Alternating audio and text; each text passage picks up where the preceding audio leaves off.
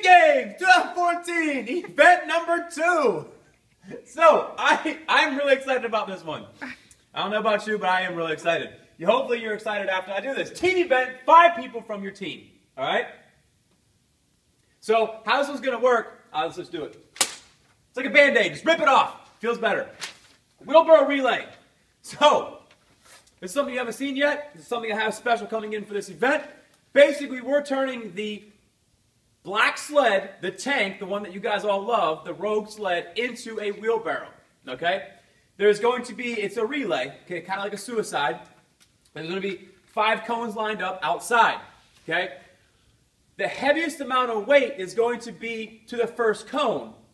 The lightest amount of weight is going to be to the furthest cone. All right? So once again, there's some strategy involved here.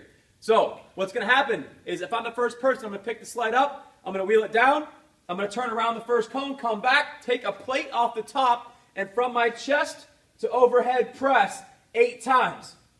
The sled does not take off until that plate hits the ground and the sled takes off, when the judge tells you to go. Okay? So you wait till the judge tells you to go before you can go. All right?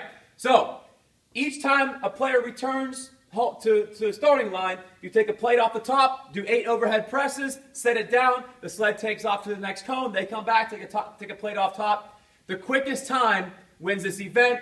This event is worth 3, 2, or 1 point. 3 points for first place, 2 points for second, and 1 point for third. So, the quickest time. Remember, it's a full team event here, guys. So, this is also some strategy involved. All right? That's event 2.